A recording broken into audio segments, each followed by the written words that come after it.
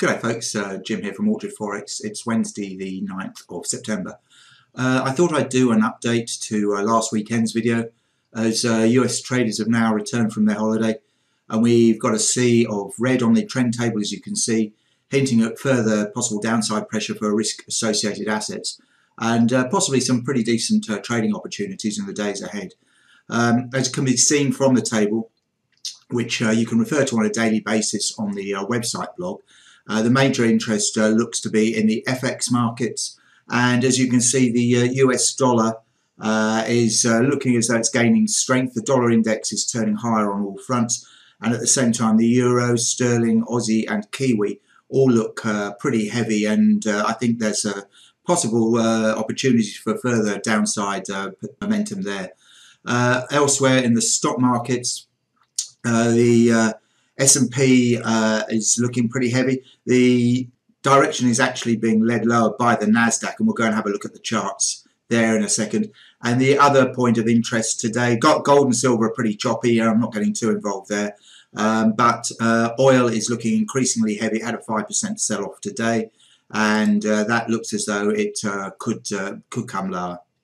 Anyway, without further ado, we'll go and have a look at the relevant charts that I've just pointed out.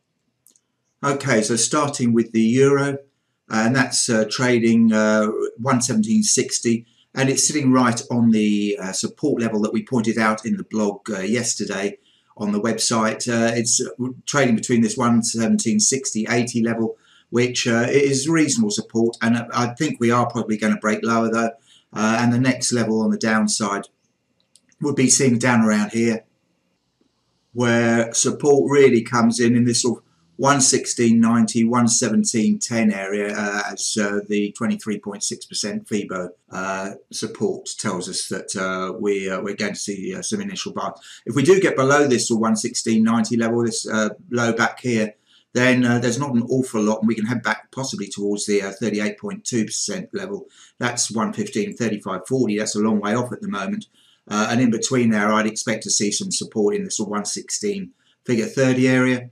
But I don't think we're really going to do too much ahead of the ECB meeting on Thursday, at which point it will go pretty bananas. And I think the ECB are going to be fairly dovish. And following the concerns of the ECB chief economist Lane last week about the strength of the euro, it wouldn't surprise me to see further sounds coming from Christine Lagarde at her press conference suggesting that the euro is overpriced and needs to head lower.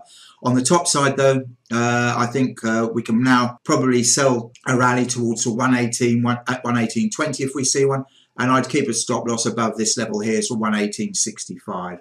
So that's my point of view at the moment. If we look at the dailies, they are also heading lower. We are on this support, but I do think the momentum looks pretty heavy, and I think we are going to push to the downside. The weeklies also look as though they're topping out. They're not really showing much momentum on the downside yet, and we are sitting right on this long-term support going resistance turn support going back to 2007. So that's going to see some buying interest, and that's basically at current levels here. So it remains to be seen, but I do think eventually this will prove to be a false break, and we are going to head a little bit lower. The other interesting currencies are the Aussie and the Kiwi. I'll just have a look at the Aussie today. The Aussie also looks pretty heavy. The 4-hour charts are pointing lower, as you can see, and we're currently sitting right above support at 72 cents. I suspect at some stage that's going to give way, and if we go and have a look at the daily charts, they're looking heavy as well. So it seems to me the path of least resistance is to the downside. And we've also got this bearish divergence, as you can see. We've got higher highs here, lower highs in the indicators. So it seems to me that we could come down here to test this sort of 55-day moving average, where the two rising trend supports also lie, and that's down around 71 cents. Now that's some way off at this stage. Before then, I would be looking for minor support at around 71.65, which is pretty much where this support comes in here, just this 38.2 level. So that's worth watching, and below there can take us back to this convergence here, where these two rising trend supports lie. On the top side, I guess I'd be surprised now to see us back up sort of 72.5 today. I guess you'd probably put your stop loss around 72.70.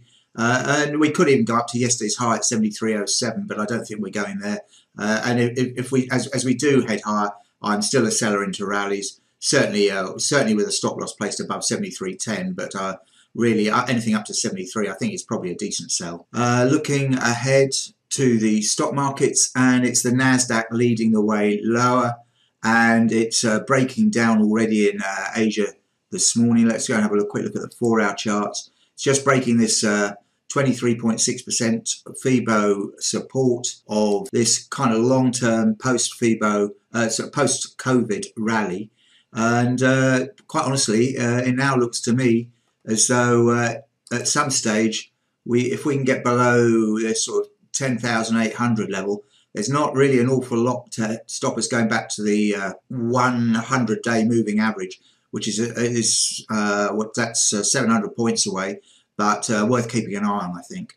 And that same really applies to the S&P. And once again, the S&P is opening in Asia. It's only 9 o'clock in the morning in Sydney, so the futures markets have just opened, and it looks already as though the S&P is pushing below the New York close. So the indicators all look pretty heavy to me. The 4-hour indicators are also looking heavy. So as I said on my blog on the website, I think this 32.40 level is the next target. We've actually I had support at 33.40, which is basically where we closed the US session, but we're making a fairly rapid move lower in very early Asia.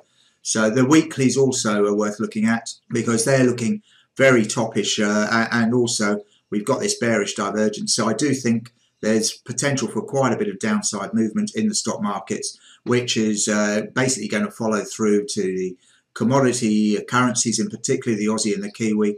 And we should see gold rally, but I'm staying away from gold at the moment. It's very choppy. The market's long expecting gold to go up, so I think it's going to face some headwinds from some tired longs who are possibly looking to cut some of their risk out. But the oil market does look particularly vulnerable right now. So here we have a chart of oil, West Texas Intermediate.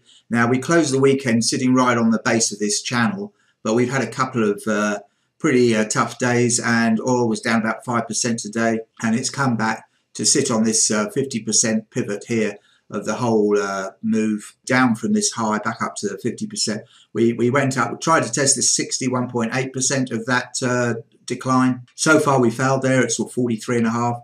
Now we're back here at 36.30 and sitting right on the 100-day moving average. I suggested this was a target yesterday, but I didn't really expect it to get there quite so soon. And now, having reached that, the momentum indicators are pointing lower and hint that we could go down to meet this neckline support at sort of 34.5 or so. This is a daily chart. So yeah, 34.5, and below that, these lows here would come into action at around 30.50. That's a long way off at this stage. I'm not looking that far out really, but the weeklies, which had been pointing higher, are now kind of running out of steam. So it just makes me a little bit concerned about the upside. And right now, if anything, I'd probably be selling into rallies to around sort of 37.5, 38, looking for a test of this 34.5 level. So we'll leave it there for now. Just wanted this to be a quick one to point out what I'm looking at the moment. If the ECB do anything surprising, we'll come back tomorrow with another video. I actually think the euro will probably be lower by then, but otherwise we'll do another video on the weekend, so look forward to seeing you then. Cheers.